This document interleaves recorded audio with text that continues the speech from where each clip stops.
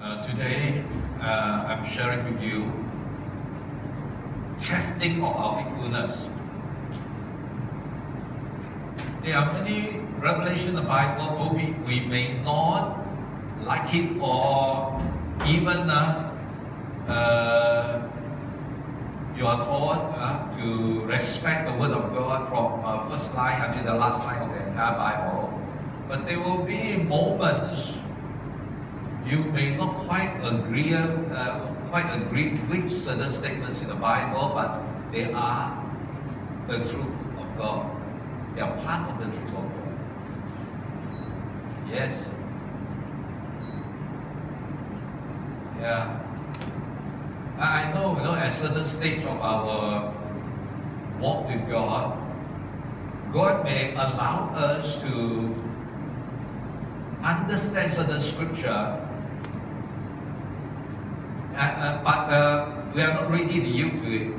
So today I want to share with you from the Word of God that it is written in the Bible, is from the heart of God. He does test our faithfulness. But His testing of our faithfulness is different from, let me illustrate it this way, like young people in their 20s, a boy interested in a girl interested in a boy. As a developer, for a short time of a year or two, they want to see each other sincere or not. So there's some kind of those testing game. Now I'm not talking about that. God's not testing you that way. He's all knowing about you. His testing is giving you a chance to prove your faithfulness because it was something greater for you. He is not testing you to judge you, He's testing you for greater stewardship. Every blessing that God has put upon our life, our natural life, some of the inborn strength, the inborn strength can be on the physical level or in the mental level or relationship level or imaginary level. All these are strengths given to you that you need to bear responsibility for it, and you will be rewarded for managing them effectively to bless people, to bless the whole world. And that is God. Alright? I would say that even if people don't want to hear about that, this way of saying it from the Word of God. All these things that God has put upon our life are from God. We are stewards. We are accountable to Him. I want to say further, God even said He's going to reward what you do. Alright, I add a verse that I didn't put in my outline. You go to the book of Colossians, chapter 3, verse 23. And whatever you do, do it heartily, wholeheartedly. Do it from your heart, not doing it to show, to your boss that you didn't break the law of the company or of the workplace. You deserve your pay or deserve your increment. Now you do it as to the Lord and not to man. Now this doing to the Lord, not to man, is not saying in a defiant way. You see, my God is higher than my boss. I'm doing to show my God, and then you despise your boss. No, not that way. You just do your work. You do it responsibly, towards your boss, your people, because God is also watching, not just your boss. Your boss may be watching you to see whether you still deserve the pay and the increment, but God is looking at you. Even He has a much more further view, knowing that from the Lord you will receive the reward of the inheritance, for you serve the Lord. Some people are like me, called into serving the Lord in a ministry, using the spiritual gift and put upon my life. But not all Christians. In fact, I think most Christians are not called to take a ministry as a career. Yes. Alright? And the Word of God says that, whatever work you are, whether in the spiritual ministry or in a profession or in a business, you bear in mind that God is your boss. You are accountable to Him, and He will reward you. So I want to show you today in this message one specific area. He does watch your faithfulness. Yeah. You definitely remember what Jesus had taught. The more you give, the more you will receive. Yes, if you are faithful in a little, more will be given. All that God has placed upon our life, our talent, our wisdom, our opportunity are for us to bless people. Yeah. So if you want to depend on God, to bear much fruit, to have success and prosperity from Him, you must not just aim at yourself and your family. Yeah. In the words that most people, they have only their life and their family in view. That is a worker's mind.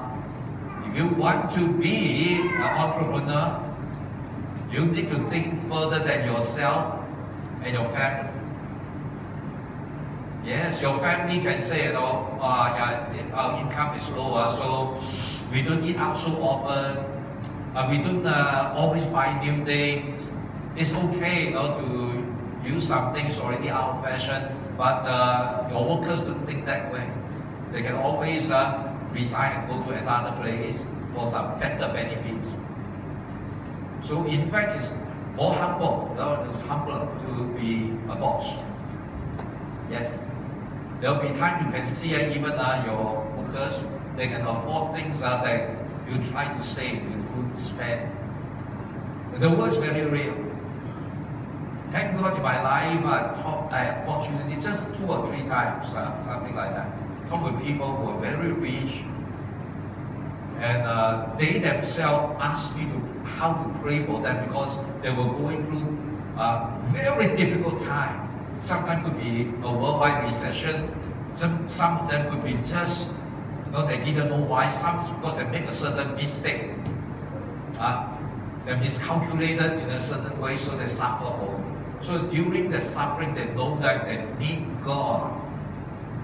So quite conveniently, some will just go to their pastors, spiritual leaders, speakers, and say, pray for me.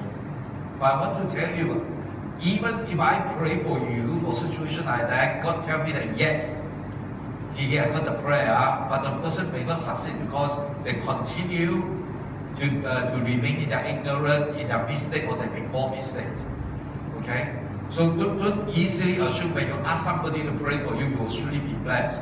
Now that kind of approach is not good because if the person who prayed for you said, I heard from the Lord, yes, you will overcome it. But if you don't overcome it correctly, then you will blame it, Pastor. You see, you are false prophet. You say, from God that I will succeed, but I still fail. I'm not talking negatively. People misunderstand. I'm just talking honestly. This is what I discovered as an itinerant preacher. Yeah, so I want to share with you from the Bible and from my personal experience and a few opportunities to pray for people who are in financial disaster. And somehow, there was a miraculous intervention of the Lord and success came again. Alright? Bible is not for you to pick certain truth, favor it, and deliberately want to listen to other truth in the Bible. You can never. So you want to succeed, you want revival, I want to tell you, you don't just assume that certain things that you just choose to believe will succeed, will give you prosperity, and also in ministry you will have revival. Yeah. You need to take care of other parts of the Bible that maybe God has spoken but you don't like to hear. So this is the introduction. I am not good in expressing in writing. I have all these thoughts. Just like my outline, the introduction is only one line, but it tells the whole truth. God may test our faithfulness before promoting us to manage bigger blessings. Okay? He doesn't test you just to punish you. That is a wrong preaching. That is not the whole thing about God. God does judge, but He's not a fault finder, interested just to find fault with you and punish you and give you some hard time. No. Alright? Get out of that old-fashioned belief you were trapped there for many years. 3 points to that. First one is God may permit adversity to test our faith on Him. Yeah. He doesn't test you with jealousy. He tests you with the purpose of promoting you. He tests you to promote you. Okay, today I want to share from the life of King Hezekiah. There is a verse in 2 Chronicles 32, verse 1, that caught my attention for many years. After these deeds of faithfulness, so I didn't like the rest of the statement because I don't know about you, but for me, I wish that it will be another great thing mentioned there. No, it was a bad happening. This Sennacherib, I hope I pronounce it correctly, king of the Assyria of the north of Israel, came and entered Judah. He encamped against the fortified cities. That means they came so already in the land of Israel. They came until the city wall to block it. That means there was no trading, no going out of the city to trade, and then no more importing of product or grain or anything from outside of that wall. Yeah, thinking to win them over to himself. So this enemy didn't come to befriend. To win over means he wants this Israel to be subjected under his rule. He wants to enslave Israel. So this statement caught my attention. I wanted to find out more. Well, over the years, some of the truth, it took me some years to connect them together with the main story. So from chapter 28 of 2 Chronicles, verses 2 to 4, then 24 to 25, these are the things I could find about Hezekiah's father. His father was the worst king of Israel, as far as recorded in the Bible. Yeah. Ahaz. Now, there was another name sound a little bit different called Ahab. Ahab was bad. He allowed idolatry because he married a wife who was witchcraft believer. Not just a believer, a practitioner of witchcraft. Jezebel was a witch doctor, a witchcraft practitioner. So Ahaz was even worse. How? He has shut the temple. Means he didn't allow Israel to use the temple. Make metal idols for worshipping Baal. Baal was a very evil kind of idolatry in ancient Israel time. The neighboring nation worship Baal. And you just do some finding out, surfing, finding out from, let's say like Wikipedia, then you will know how wicked was that worshipping of Baal. Then burn incense in the Valley of Ben Hinnom. Now the Valley of Ben Hinnom was a place of burning dead bodies. So it was also a place that some this worship of demons practiced there. And he made his children to pass through fire. Means he offered his children to the fire god. Means a child offering. Now Hezekiah was the eldest son, so he kept him alive to succeed the throne. Poor Hezekiah, as he was growing up, he has been watching the father send many of his younger brothers or sisters to be sacrificed to the fire god. He also offers sacrifices under every green tree. I believe the Bible contains no mistake. And even though Israel is a very dry area, almost can say like it is a semi-arid desert. Yeah, there are not so many trees like in Malaysia, but there are enough trees in the area. So imagine he offers sacrifices under every green tree, make altars and put them, altars for the demons, to put them on every street corner in Jerusalem. Oh, there are many street corners in Jerusalem. Jerusalem didn't increase. It's the same place. The ancient Jerusalem. It's not a very big place. Can be like one housing estate of an average size. But there are many street corners. So that was how wicked King Ahaz. He was supposed to continue with the covenant of Abraham. He was supposed to continue with the teaching of Moses, training all his people to worship Jehovah, to honor God, and have no other God. Yeah, the temple was a place to offer sacrifices for the forgiveness of all their sins. And he stopped. Yeah.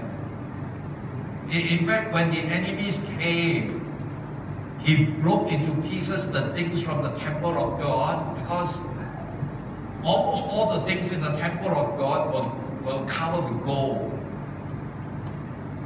He broke them into pieces in order to give this gold to the enemies who demanded it. And what happened? He closed the doors of the temple to prohibit worship.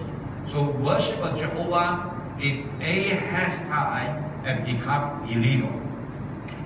In Ahab's time, the king and the queen brought in Baal worship, brought in this terrible form of idolatry, but he didn't stop the worshipping of Jehovah. Ahaz was the worst. You just see that the grace of God to preserve Israel.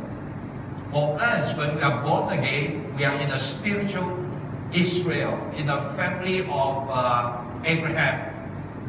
There is this preservation grace of God. That's how for Christian, no matter how bad we fail, you still find Bible verses say that, God will not allow us to cast headlong, because we have received the blood of Jesus Christ that have made us righteous. Though the righteous fall, but they will not be cast headlong. That means you will not fail utterly, and then God doesn't care for you. An older term is called the remnant grace of God. Yeah, God told Israel around Hezekiah's time or later, because for many generations since King David, Israel have backslided again and again, and their backsliding each round is severer than the earlier. But when they returned to the Lord, each round of the revival was also bigger than the earlier revival. Well, if people see that God's grace is overflowing, is fine. But is there a limit to God's patience? Yeah. You look at the Bible, both Old and Testament does say that you will reap what you sow. People may think that, oh, there's an Old Testament teaching, New Testament only talking about grace. In both Old and New Testament, God is a same God, is a God of love all the while. Please do not think that in the Old Testament time, He was a God of the law, He was an angry God, and in the New Testament, He is a smiling God and He doesn't punish. I tell you, you are wrong in your observation. Alright? In the New Testament, in Galatians, it does say that whatever you sow, you will reap. If you sow in the flesh, you will reap corruption. Yeah? But don't be self-righteous. Don't always use some of these scriptures that talk about even the New Testament, God is watching and He can punish to judge people until you don't judge yourself. That is self-righteousness. I tell you, that is the key why some Christians don't prosper, even though they are very intelligent. Because you didn't have a gracious heart. And you look into the Old Testament, people like Joseph, even Jacob later on, after his name was changed to Israel, David, these were people that have put on a gracious heart, the heart of God. The heart of God is a heart of grace. Amen? It's a heart of mercy. His mercy is new every morning. I've spoken many times. So can you just for a while open up your heart and receive the truth and don't debate it? Because when you debate, you are not receiving. Receive this truth. God's heart is a heart of grace, His heart of mercy. His grace is new every morning. And adopt it as your attitude to look at people, especially people that disappointed you, fail you, and do things differently from you. Okay?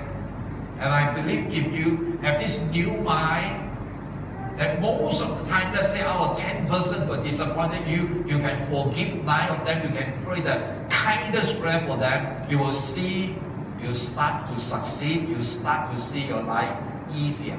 There may be more pressure, more testing, but it would be harder and harder. It will be easier and easier. I'm not giving a suggestion. This is a truth in the Bible. I took 70 years to learn. Okay? I'm old. Now, please do not think that I'm saying it like I'm showing a sign that I will die in a few years. No. I've learned to respect the truth of God, just say, because I've gone through culture in the world, culture in some churches that people tell you, don't say that when there's negative teaching, negative talking. I am not talking about that. I'm talking about the truth. The truth does talk about the definition of sin, the definition of negativity, the definition of cruelty. They're all said in the Bible. Okay? So now I have already shown you in point 1, that was Hezekiah's background. He didn't have a godly father. You see, didn't have a godly father and had a father like Ahaz who populated a demonic, hellish teaching and practices. Are two different things. Yeah. So I think Ahaz is the only person in the Bible that fit into the word called wickedness. I know wickedness is a wide range, but this is really terrible. Alright? Now then Ahaz died, so Hezekiah was still young. In the 20s, and he succeeded the throne. And thank God for the remnant grace. He got a God-fearing mother. Yeah. Where else could he learn? Because the father has making a law. No worshiping Jehovah. It's illegal to worship Jehovah. I think there was terrible persecution also on those who are still faithful to Jehovah. Now, how could he worship God? I know he's a son of the king. I think he must have learned this from his mother. Because the name of the mother in ancient Israel, it was a name in the priestly family. A girl's name in the priestly family.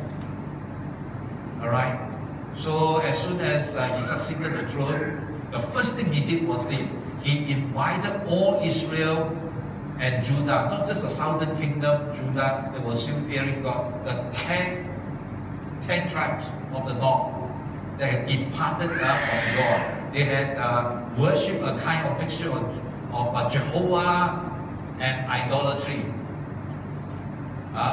They have their own holy city called Samaria. That means Israel, this word here, is talking about the 10 tribes in the northern kingdom that backslided spiritually, and their holy city was Samaria. So literally they were Samaritans. That's why by Jesus' time, after many generations in Jesus' time, the Jews means the people of Judah. The word Jews is developed from the word Judah. The people of Judah refused to walk through Samaria. You see, Jesus was in his reputation and ministry, also in his costume. He was a teacher, a godly teacher.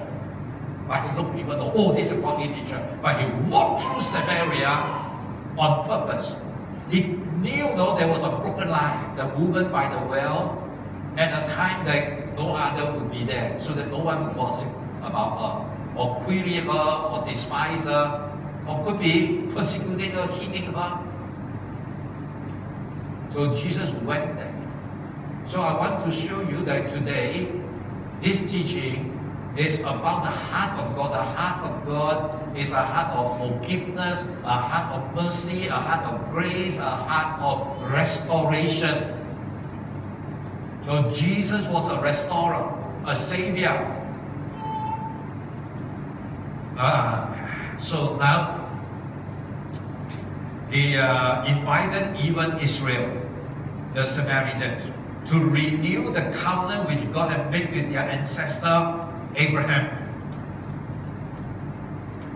So God has chosen Abraham and all his descendants, and finally in Jesus' time the covenant had even included the whole world, included everyone who acknowledged Jesus is a Savior, and we are in the covenant. So technically, before Jesus' time, it's called the Old Covenant, and after Jesus that comes, the New Covenant is the same covenant, a covenant of forgiveness and grace and restoration. Just like in the Old Covenant, God wanted them to bring a blood sacrifice to the tabernacle and later on the worship.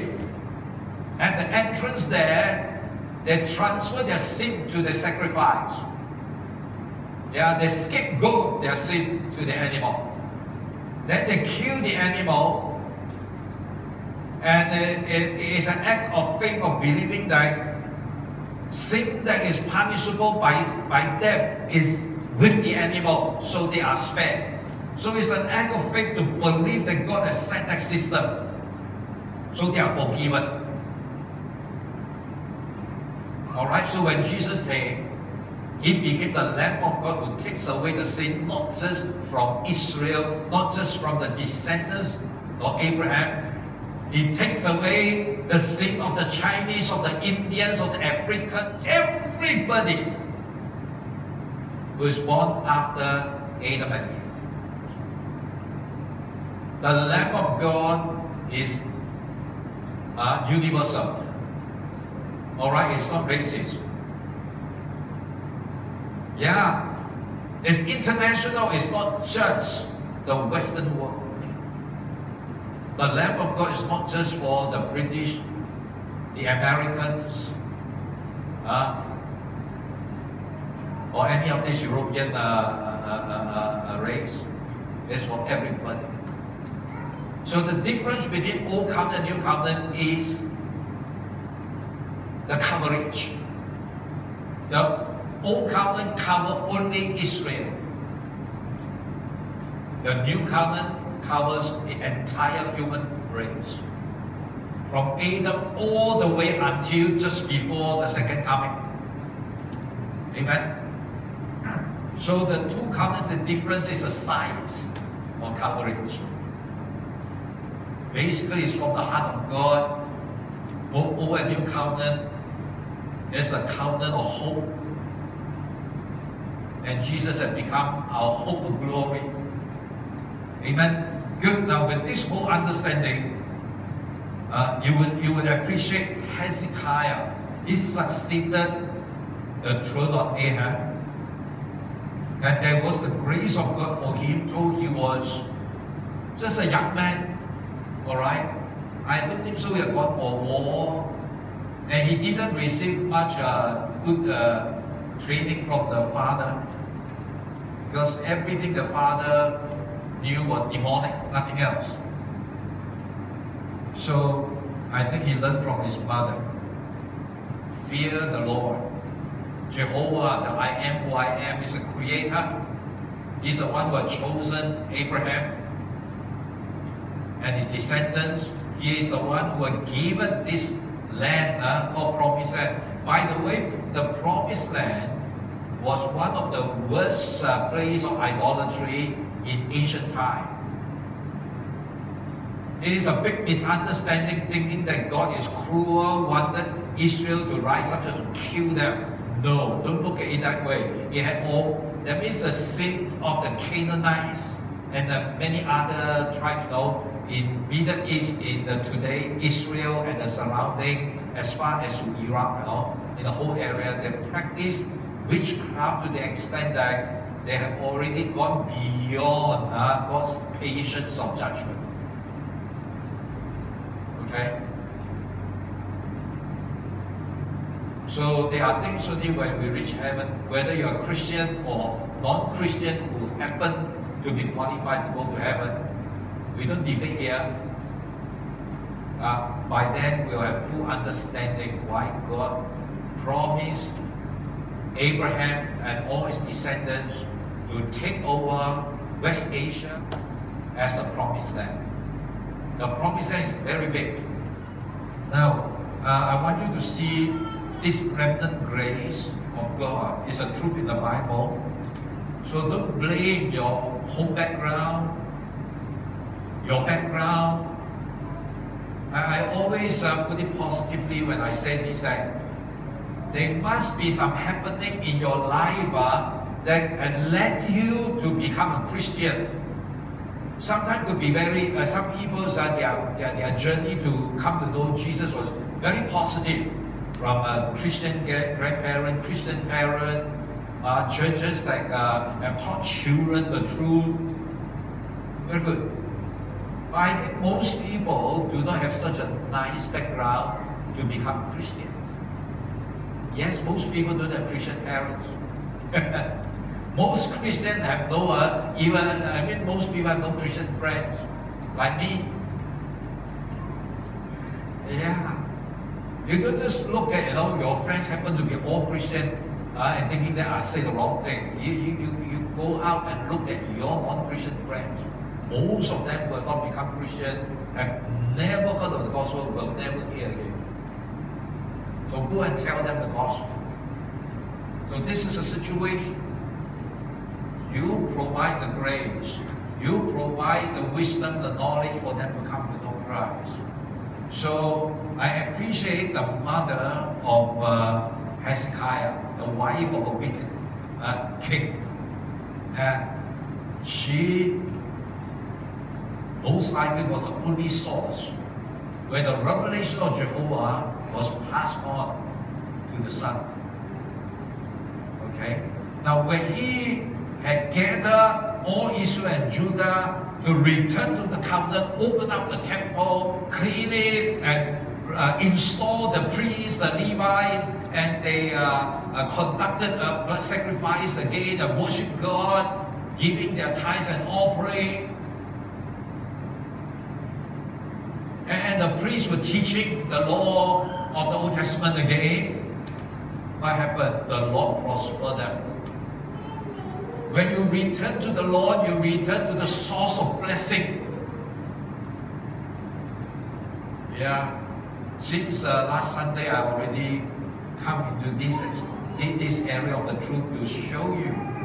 You need to return to the Lord again and again. Not that you sin so terribly. With our mind, our soul, it is not like, you know, a giant computer can control the whole traffic of a whole nation like that. No, it's all within your control. If you don't control it, sadness will somehow come in, jealousy can somehow come in, yeah, fear can come in. So you need to keep on looking at Jesus and draw the perfect love of God that casts out fear. And look at Jesus, then you can find God's plan and you journey towards God's plan for your life. If you don't, there will be all the offer of the devil to detour you from the plan of the Lord. Alright? Walking with the Lord is not just to prove to people that I'm growing. I don't say it in that way anymore, because I realize that, you know, that will give me a false notion, a false impression. One day I assume that I'm spiritually old enough. I'm spiritually mature enough. Then I can have a kind of attitude towards people, you know, you're still young. You are still growing. I was growing up spiritually in that kind of environment, and I realized that that is a lie.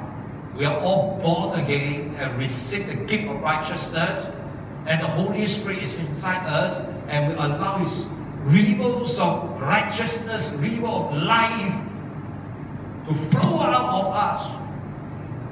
So if we have that view, when our fellow Christian doesn't perform so well, when they allow the Holy Spirit to manifest the love, joy, peace, patience, kindness, all kinds of godly virtues in their life, we will not be disappointed, because all of us are not using our natural effort to prove to one another, I'm better than you, I'm holier than you. No, we are all proving ourselves. We are yielding to the Holy Spirit to make us better and better.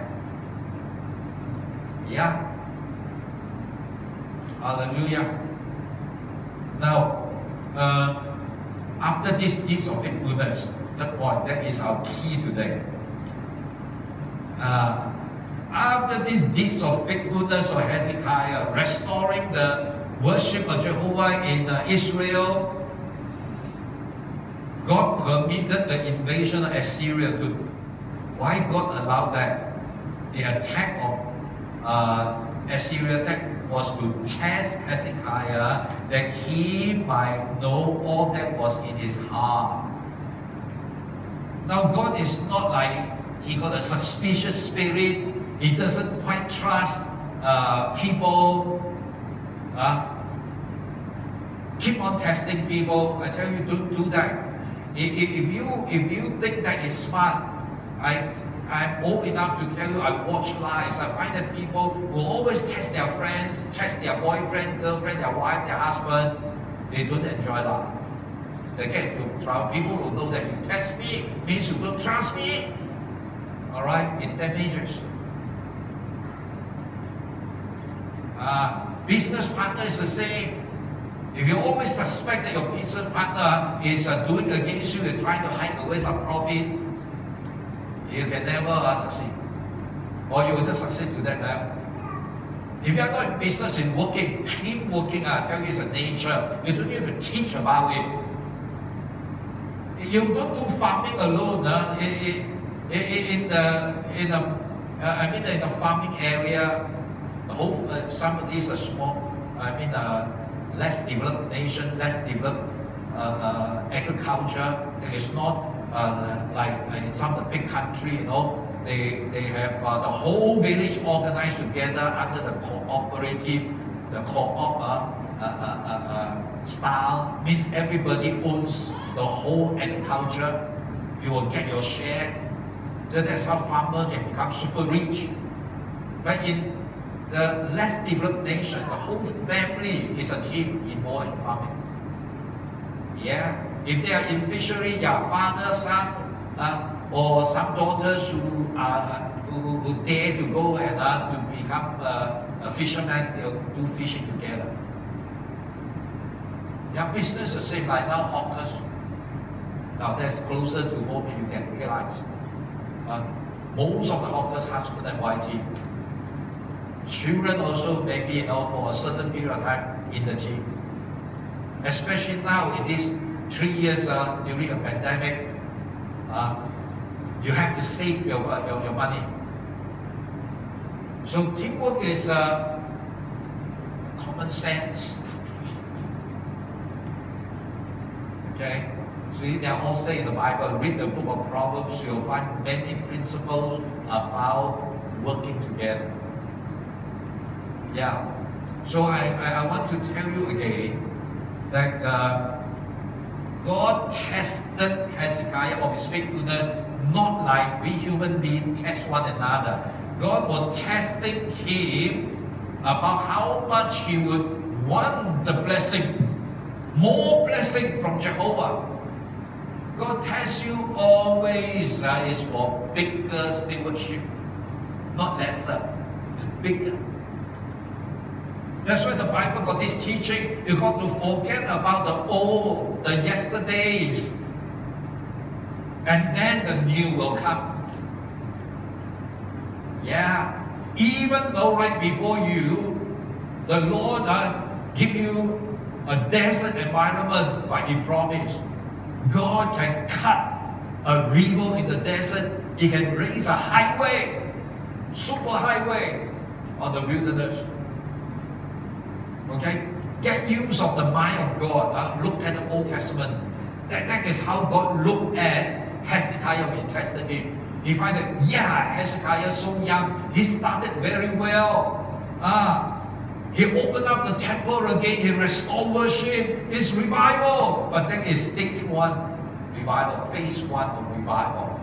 He tested his faithfulness. If he could trust God and not going to seek Egypt's help or another nation's help to fight against Assyria, then God will say that, yes, I will bless you someone. So that means the rest of the story is very positive. 1.2. God can allow adversity to fortify your faith on Him. Yeah. Okay, let me quote 1 Corinthians 10:13. No temptation has overtaken you except such as is common to man. That means if you feel that, oh, God is so unfair to you, you are tested beyond your ability, and just your feeling. That's just how you feel. Now, what do you call? Call that feeling. That's called self-pity. Yeah. Anyone can fall into self-pity. Sometimes we can disguise the self-pity. We can even topic when people actually know that you feel very painful, come and comfort you. Come on and save your time. I'm okay. Let's go and eat. But look at the face. It's really terrible.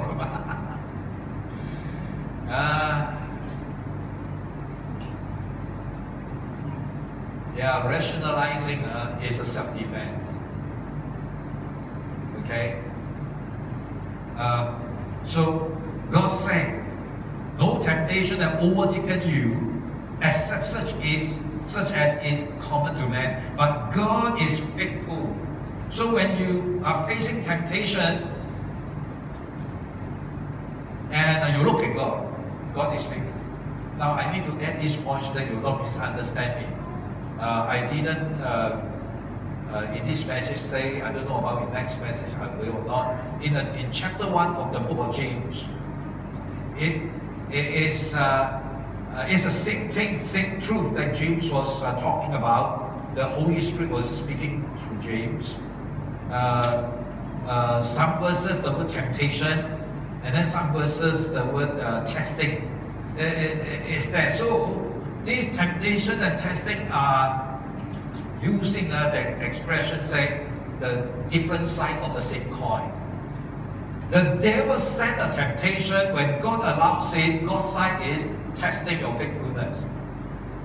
Satan sent that problem, wanted you to fail. God allowed it to happen, wanted to provoke you. So they are not two things as the same thing. Now you look at Job. Look at Job. Job is the earliest book in the whole Old Testament. A very old book.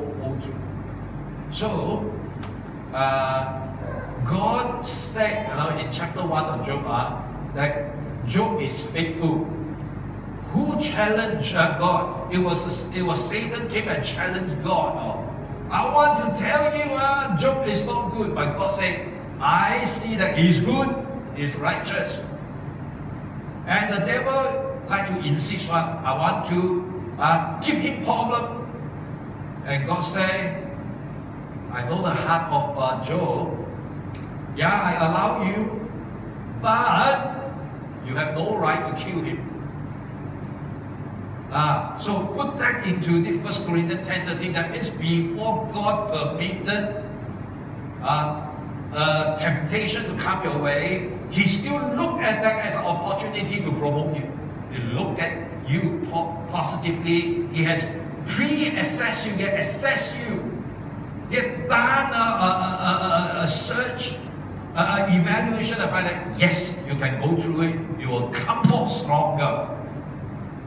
Yeah, so he knew like Job would fail.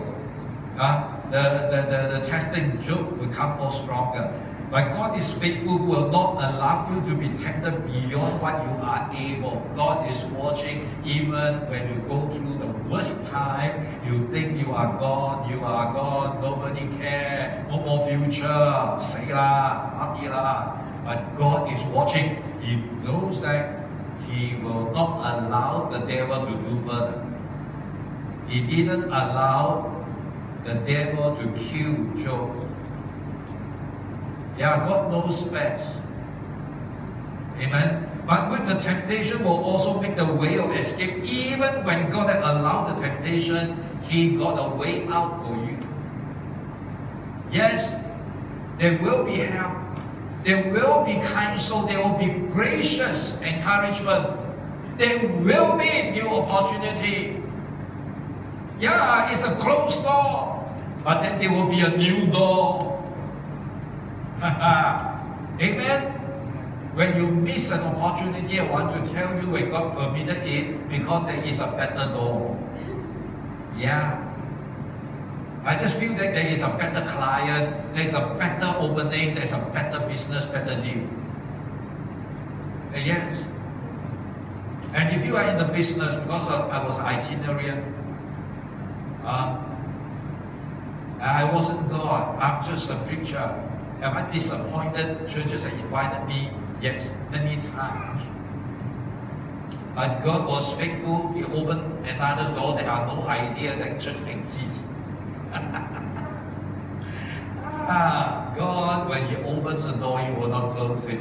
It does not mean the same door. It's an itinerant ministry door. If that door closes, there are plenty of other open doors. I think the business is the same. Yeah. There were also people, God told me, go and pray for their healing, but they didn't want. Have I felt disappointed before? I was shocked more than disappointed. But then after that, God gave so many healings, so many people came to me, I prayed for them, they were healed, they were healed, they were healed. God always will test, do you still want to believe that He is Jehovah, He is the Creator, He is the provider, He is the sustainer, He is the one who opens the door and no one can close. You want to believe that? You will find that in your walk with the Lord. People talk about maturity, I tell you, don't be so self-confident. Alright? Yeah. In the Old Testament, when Moses was very old, he knew that he cannot enter the promised land. And then he repeated the law that God spoke to Israel. There's one thing he said, don't think that it is your ability to make you well. That's why you find this statement in the Bible.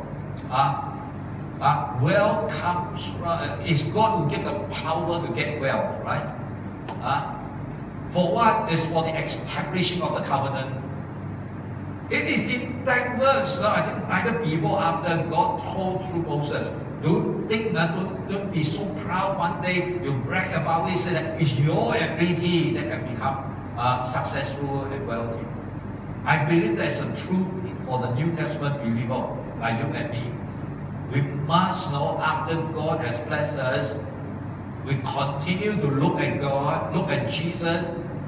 Our second success should be bigger than the first success because this is a generous God. It's an overflowing blessing, overflowing grace. Amen? Develop this in your mind so that you will not dwell in fear, dare not try, always had a testimony that, 25 years ago I succeeded once. Yeah, your second success is still waiting for you.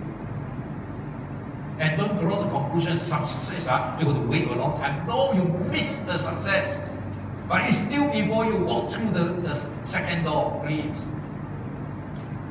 Now, when you have this mind, I also want to tell some of you, you will look strange before even other Christians. Yes. Yeah, people are so used to the lesser truth. The lesser way of preaching. Once talking about that, some people may immediately feel uncomfortable. Be honest with yourself, be honest with the truth. So God will make the way out that you may be able to bear it through. Even when you go through temptation and testing, don't be too self-confident. Your confidence on Jesus, look unto Jesus, the beginner and the finisher of your faith. Amen? Hallelujah.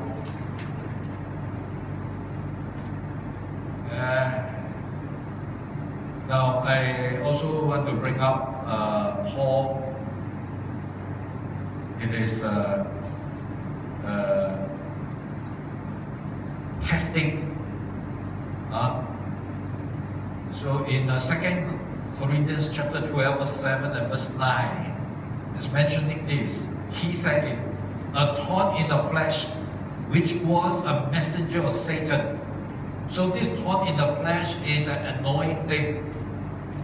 You see, some disease kill, but a thorn in the flesh is just an irritation. It doesn't kill you. All right, just a toothache doesn't kill, but it's terrible. Or allergy, some slight allergy.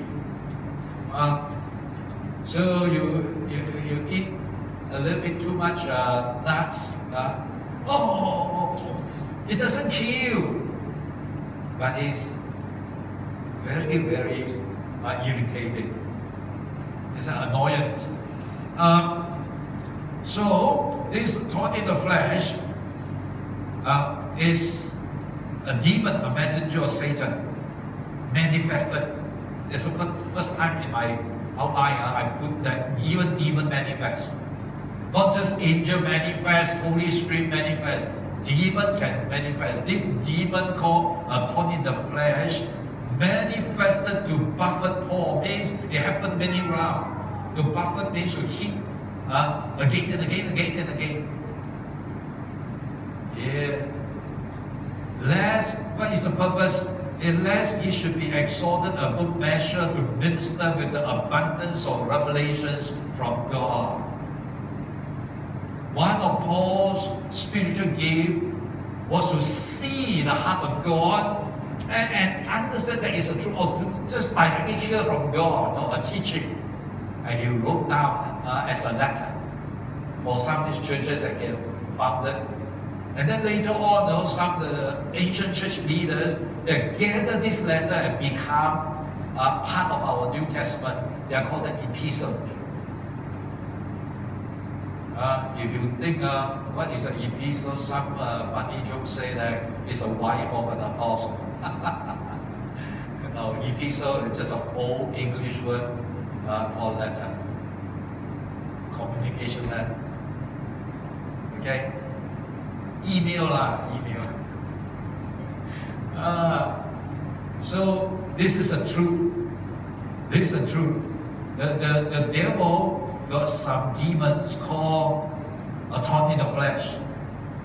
That describes the nature of the kind of demon. It doesn't make you fall immediately. It doesn't make you dead immediately. But if you don't take care, you may fall. If you don't take care, you may die. Okay? The purpose of this a thorn in the flesh kind of demon to keep on troubling you is to stop you from receiving certain spiritual gift, certain thing from God. Yes. Over here, I have brought out this truth. That Christian, you will realize that when God has said there is an open door, there's a journey you walk through it. Please don't naively assume that it is trouble-free. The Bible never promised. But the Bible does have truth, like today's message. The devil watches him, and he is the king of jealousy. He doesn't want anyone who is born again Jesus Christ to succeed. How come he knows? Because he was formerly a chief angel. He has the ability to know things. He is not all-knowing like God, but he definitely has a mind, has the ability to see things better than we who are now trapped in the body. There are things that angels can see, we can't see. There are things that demons can see, you can't see, but you don't need to fear. See yourself as ruling together with Jesus, and in the name of Jesus, you can bind and stop any a thorn in the flesh kind of demons. Amen? So, God didn't, or rather Paul, he said, God, please remove this demon. Please help. But God say, help yourself.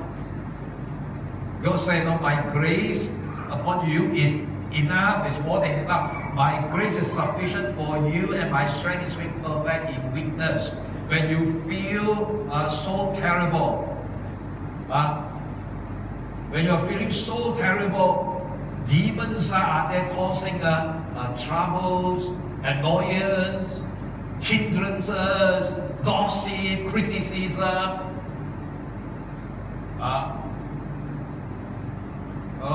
You don't need to feel disheartened. You just keep looking at Jesus. Yeah. So Paul, from his experience, he learned something. He rather became confident. If there's infirmity, he stopped the infirmity and received healing. Yes. We can overcome anything that the devil said by stopping it in Jesus' name. Amen. Because whatever you have bound, remain bound. This is what Jesus has promised us personally. When we believe in Him, we have this authority. We can bind, we can release in the spiritual realm. Things from the realm of darkness, when we stop it, it is stopped.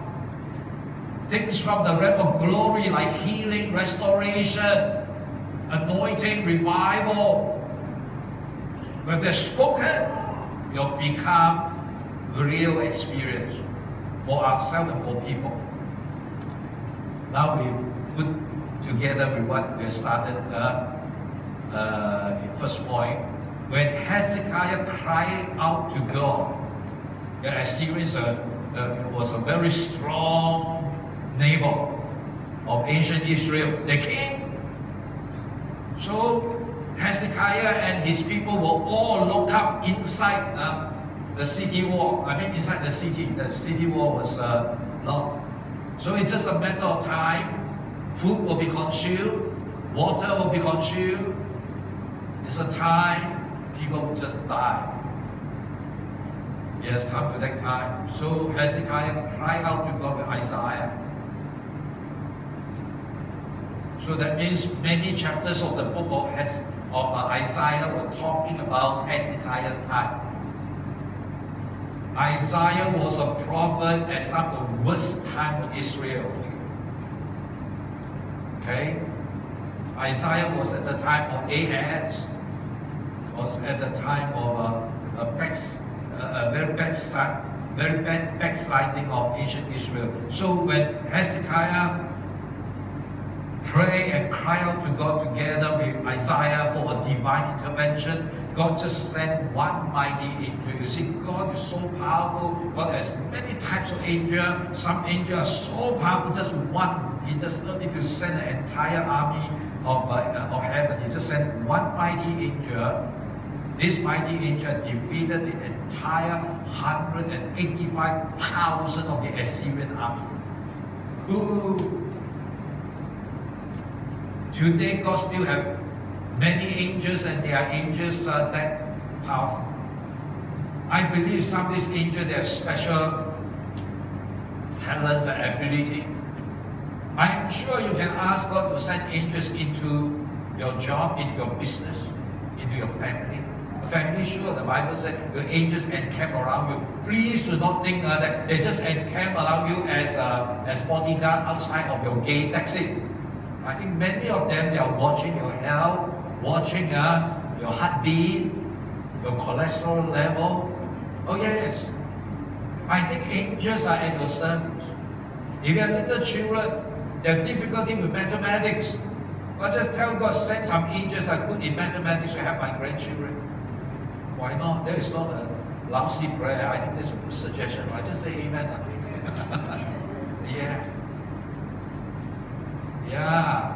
When you travel, you believe angels. Yes, you don't need to travel far away.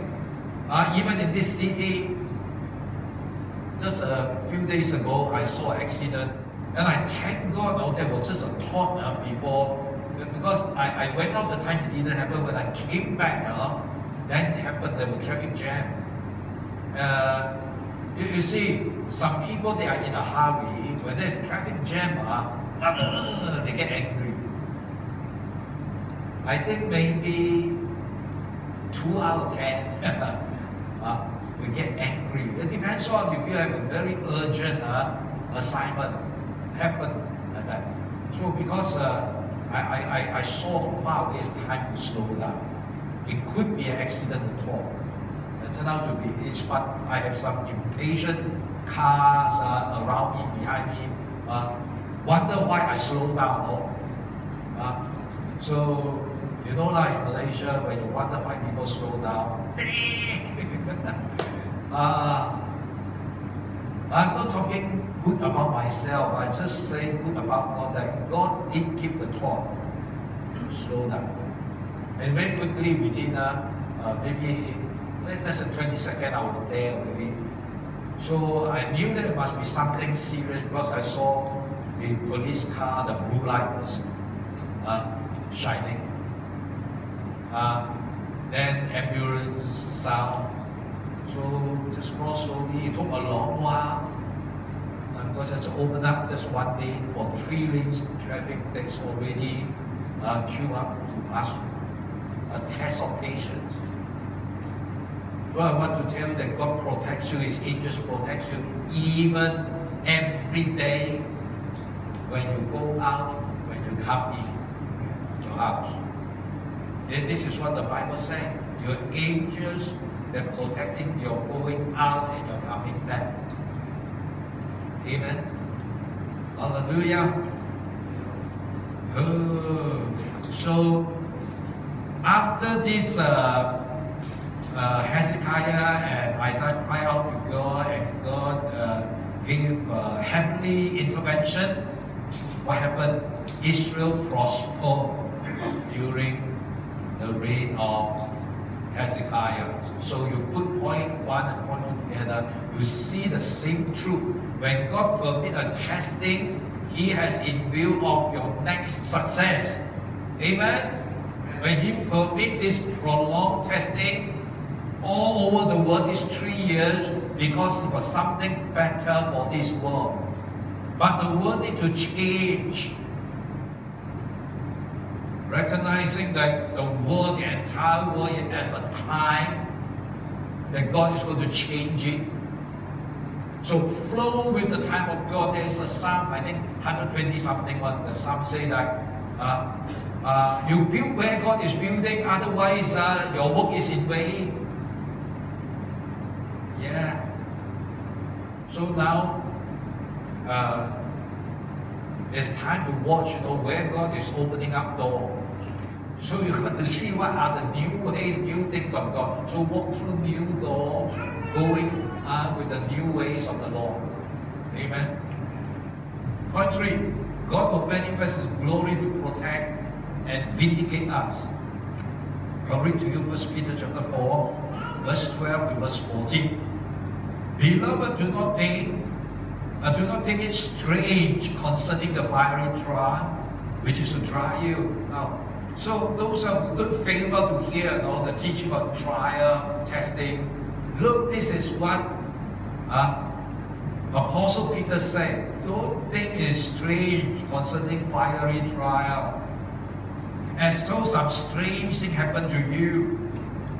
Then how to face it? Now, this is what the Holy Spirit said through Apostle Peter. But rejoice in the Lord. Not just rejoice a little. Rejoice without any limit.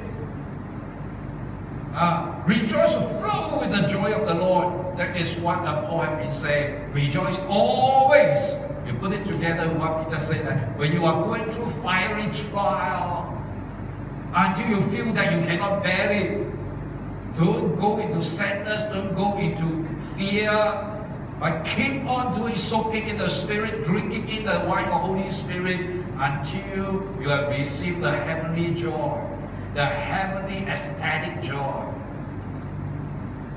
You can even make it a practice to get drunk in the Spirit at least once a week. If you can't do it at your home, if you do it at your home, your husband, your wife may laugh at you, your children, your grandchildren may laugh at you, you come to church. Amen? If you can do it at home, it will be even better. Yeah. So, rejoice to the extent that you partake of Christ's suffering. Now, Christ's suffering was not a defeat. Christ's suffering was to set us free. Amen? So when you rejoice with this ecstasy from heaven, you are partaking of what Jesus had defeated when He died. Yes, He had defeated all the sadness, all the sickness, all the sin, all the curses. That when His glory is revealed, you may also be glad with exceeding joy. Now, this glory to be revealed is talking about God take you out of the shame, out of the pain, out of the suffering, out of the testing, out of the trial, out of the temptation. Yeah. With exceeding joy. So, the joy of the Holy Spirit happened here for 11 years already.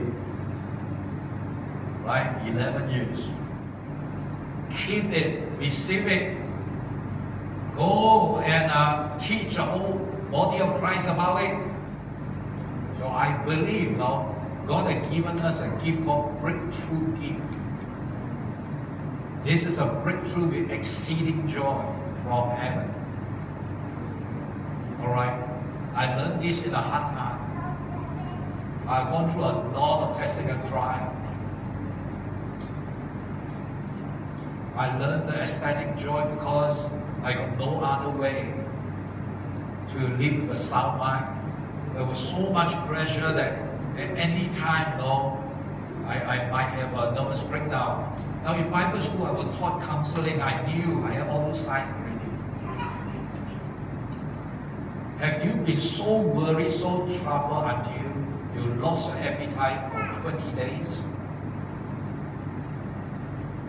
Until when people give you the expensive food, it just no taste.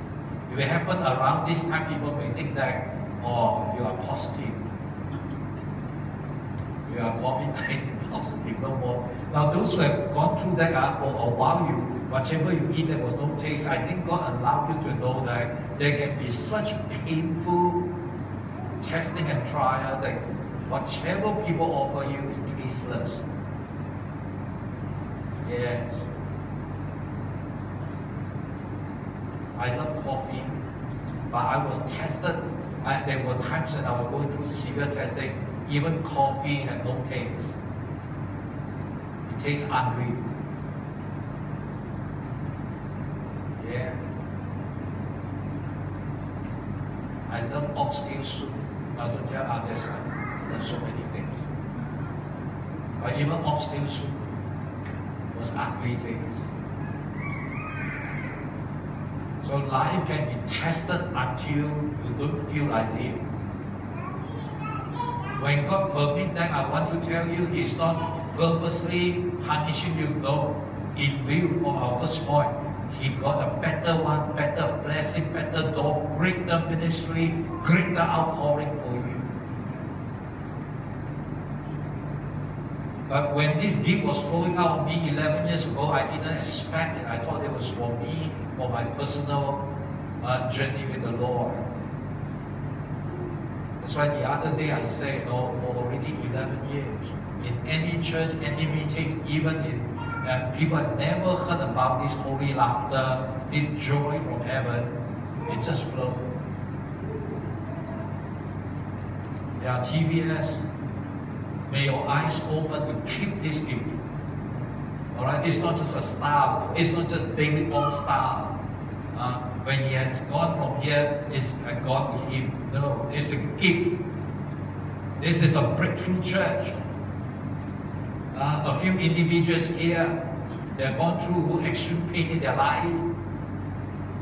And this gift will come upon them. If you happen to have not gone through any extreme painful encounter in your life, but you can easily drink, well, count it as a gift for your life. Flow away.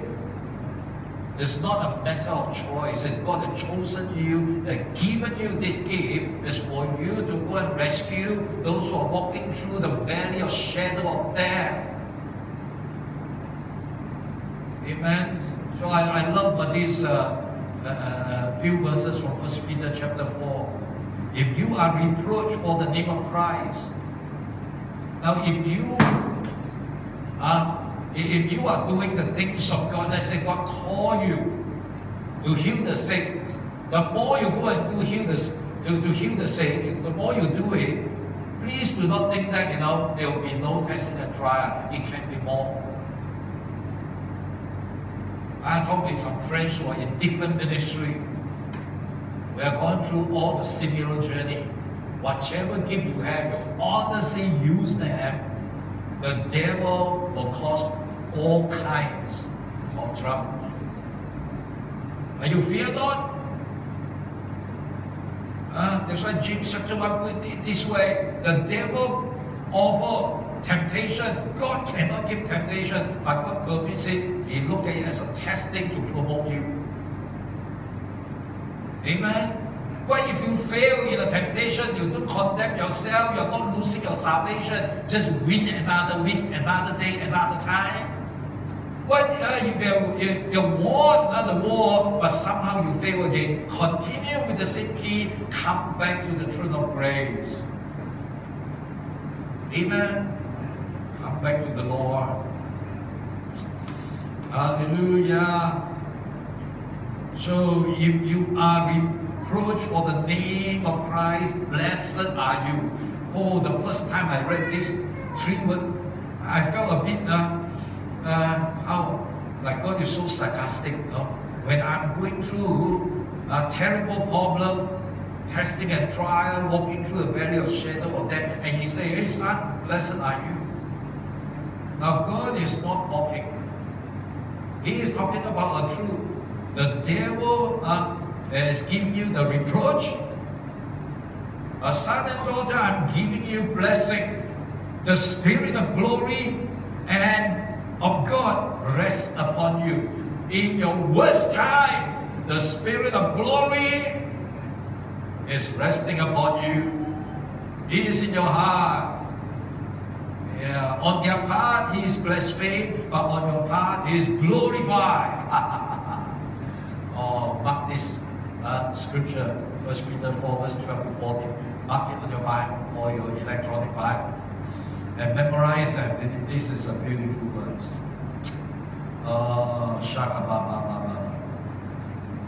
Remember 1 Corinthians 10:13 in point 2, which I'll share. God will not allow you to be tempted beyond what you are able. Remember that truth, so that you can count it all joy when you fall into various trials, like in James chapter 1, verse 2 to 4 says.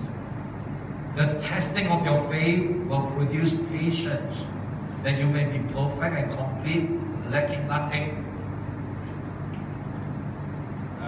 Hallelujah. Hallelujah. Point 3 of point C, the last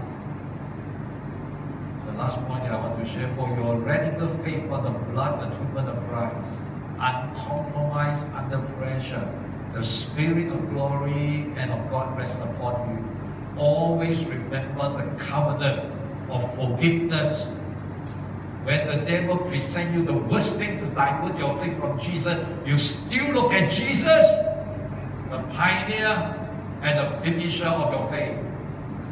He is the pioneer of the covenant, blood covenant of forgiveness. Don't just read about the blood covenant. Live with it. Develop a radical view, radical faith on it. That means uncompromised. To be radical means there's no bargaining. So God bless those who patiently endure testing and temptation. Afterward, they will receive the crown of life that God has promised to those who love Him. Now, this afterward doesn't mean that when you reach heaven, it's right there and there. It can be as early as by the afternoon or by next day. Your glory will come. You will no longer be in that pain, in that shape, but your success, your open door. Yes, this crown of life is a glory. God would want you to remain in shame. Yes, God may allow you to be poor for 10 months, but by the 11th month, you will begin to prosper. Well, God may even allow some Christians to go through 3 years of stagnancy. You have enough to eat, enough to provide, but there is just no great happening. If you are in a doldrum of no happening for 3 years, the 4th year, may that be your breakthrough, your crown of life. Amen. Let's stand in the presence of God. Oh, Shaka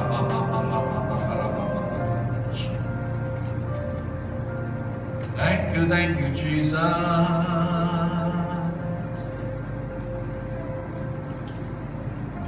Oh, Shaka Thank you, Jesus. Yeah. Let the Lord console you with this scripture that I share. Encouragement from kind-hearted people does help our heart to feel good. But if you learn to open to the deep consolation of the Holy Spirit, oh, it's far different from human encouragement. Consolation of the Lord, consolation of the Spirit, yeah, give you faith, give you courage, give you restoration, gives you breakthrough.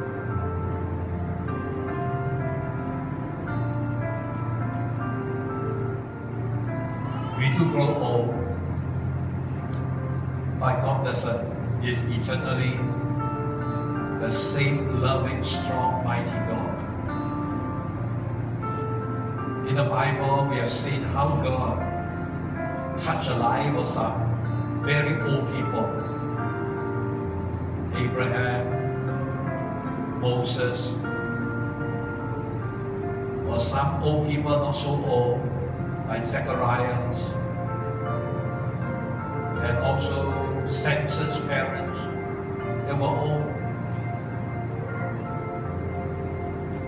So God can rejuvenate your mind, your soul, and your body. Believe.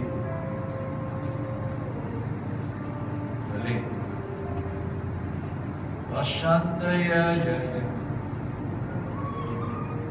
Oh, shakala baba baba baba shat.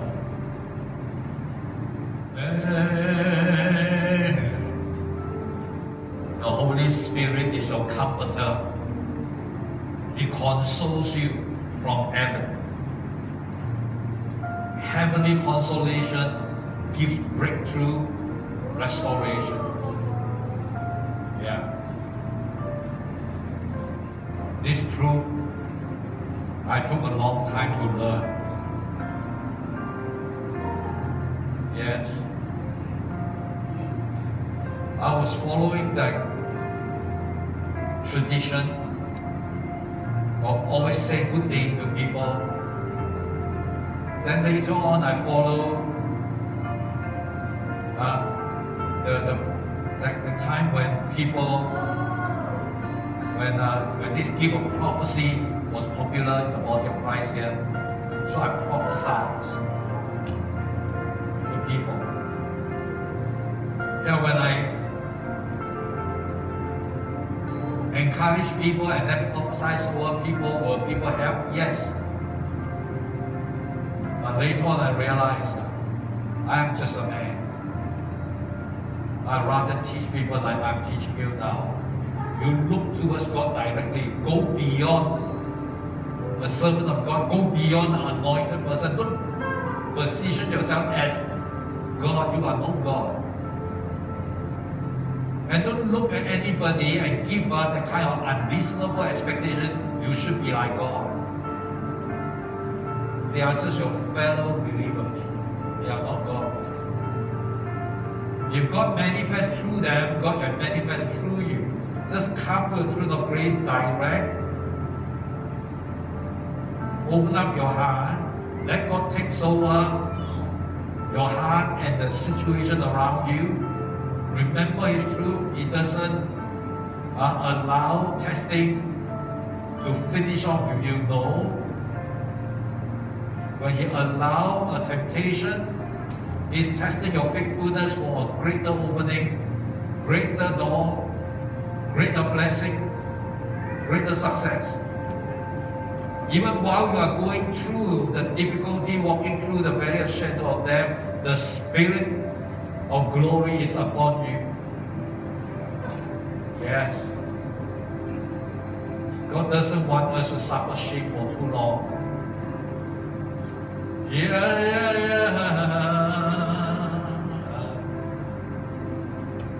Oh, Father, we thank you for this truth in the Bible. We want to believe, Lord, you always are faithful to your word.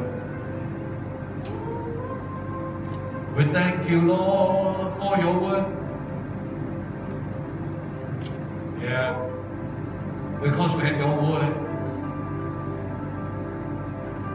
And your word is trustworthy. But believe in your word. And I pray, Lord, Holy Spirit, these words are released. You help them to keep in their life, they practice this word. So that, Lord, every time when they see that you allow something not so ideal to happen, you always have something better. Yeah. Lord, we thank you. Now may the Lord bless you and keep you. The Lord make His face shining upon you and be gracious to you. The Lord lift up His countenance upon you and give you peace. I bless you in the name of God the Father, God the Son, and God the Holy Spirit. And you say, Amen. Amen. Hallelujah.